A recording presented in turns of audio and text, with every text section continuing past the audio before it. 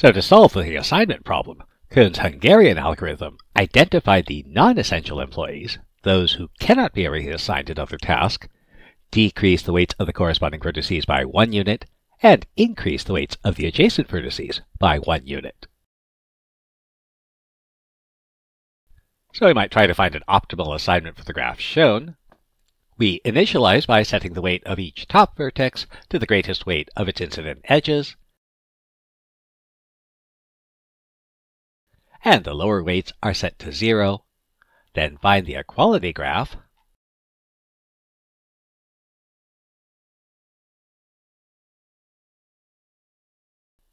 we'll find a matching. Now, A is essential since they can switch from task 1 to task 3. So B, C, and D are non-essential. We'll decrease their weights by 1 and increase the weights of their adjacent vertices by 1 and get a new equality graph.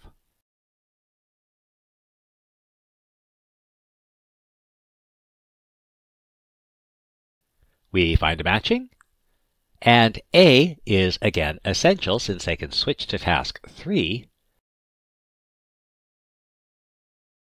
B is also essential because they can also switch to task 3.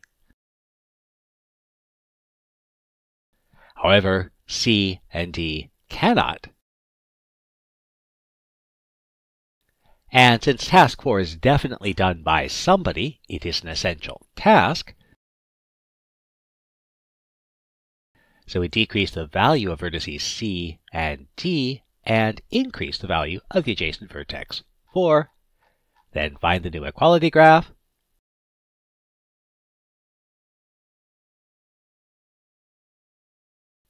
We find a matching, which is a complete matching. So its weight equals the cost of the cover. So it will have the greatest weight possible.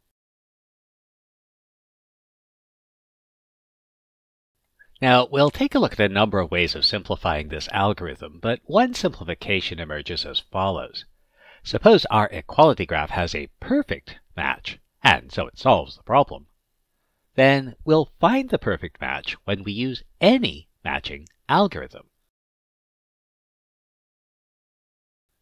And what this means is that we can ignore the edge weight and focus on finding any matching at all. This approach also requires we have a complete bipartite graph. What if we don't? We can make it complete by adding vertices, then edges with weight 0. These correspond to tasks for which an employee has no proficiency, or to tasks that can be done by a new employee.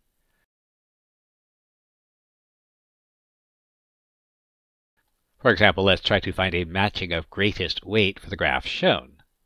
And notice we have fewer employees than tasks, and not all employees are qualified for all tasks. So we'll need to hire an additional employee. But for which task?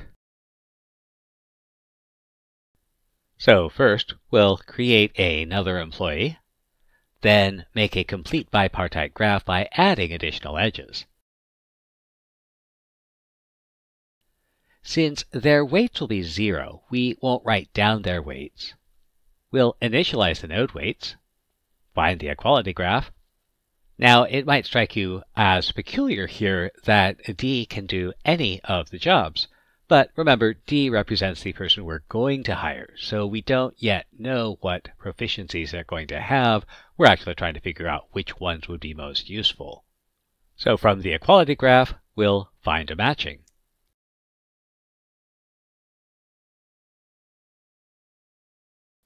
So we see that in our matching, D can switch to task 4, so they are essential.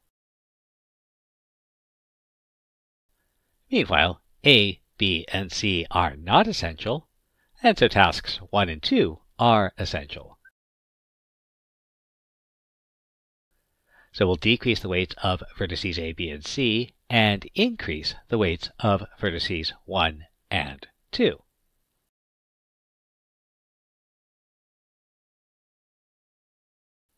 We'll find a new equality graph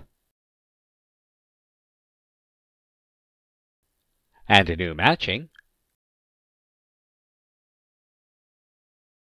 D is essential. C has no other task they can switch to, so they are non-essential, as are A and B. So we'll decrease the weights of vertices A, B, and C, and increase the weight of tasks 1 and 2. We find the equality graph and a matching, which is perfect, so it's a maximum weight matching. And so the maximum weight matching is employee A to task 1, employee B to task 4, employee C to task 2, and a new employee should be hired to do task 3.